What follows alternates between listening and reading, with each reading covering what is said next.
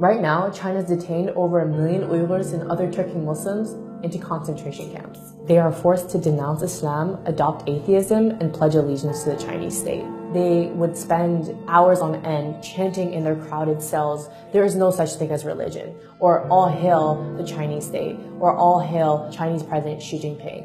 And if the detainees disobey, or if there's any type of resistance, there is torture being used. There are at least 800,000 and possibly up to a couple of million folks in these detention facilities. Nails are being pulled out, teeth are being pulled out. They're using snakes to interrogate. People are being beaten until they're dead. They're being sterilized, a method used in genocide. They're forced to sit on what's called a tiger chair, where they're clamped down on this chair for hours on end, oftentimes in solitary confinement. People are being sent to these camps for random reasons. One of them could easily be you are in contact with someone abroad. You have a family member abroad. You engage in religion. So if you pray, if you mention the word God in your speech, if you fast, any type of indication that you are practicing religion, that is enough for you to be sent to the camps. And thousands of people have actually been transferred from these camps to prisons. One of my relatives in early 2017 got put inside one of these camps. Last November, he came out dead. One of my relatives got sent to a camp because he went to the United States to attend my cousin's wedding in 2014. Last August, he got sentenced to 15 years of prison. Many of my relatives, we don't know if they're alive or dead. And there's not a single Uyghur who doesn't have at least one family member in these camps or some form of detention or prison.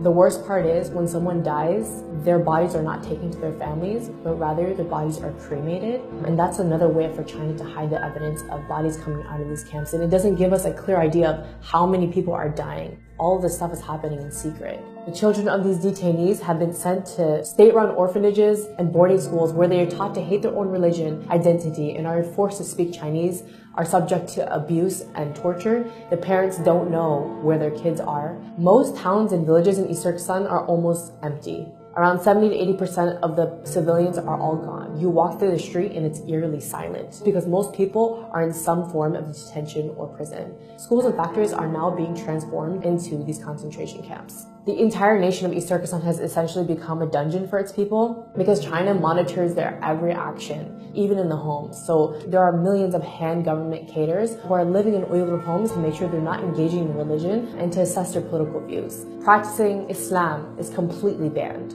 So for me to even say something like, "Oh, I'll see you tomorrow, God willing," is prohibited because you said the word God. Even having an Islamic name is a crime. So you have to change your name from a name like Muhammad or Fatima to an ethnic Han name. Thousands of Uyghur women are also forced to marry ethnic Han Chinese men. And this is another way to get rid of the next generation of Uyghurs. So why is China cracking down on Uyghurs and Turkic Muslims specifically? East Turkestan is really rich in minerals and resources, so by putting people into camps and basically carrying out an ethnic cleansing, China is attempting to maintain tight control over the mineral-rich land. You might wonder why the world has been really silent about this whole issue, and it's because of a few reasons. Number one, China has tightly controlled its media, so a lot of what's happening can't really be revealed outside to the rest of the world. Number two, even when people know about it, or even when governments know about it, they are forced to remain silent due to Chinese pressure and their economic and strategic ties to the country. So the question is, what can you do?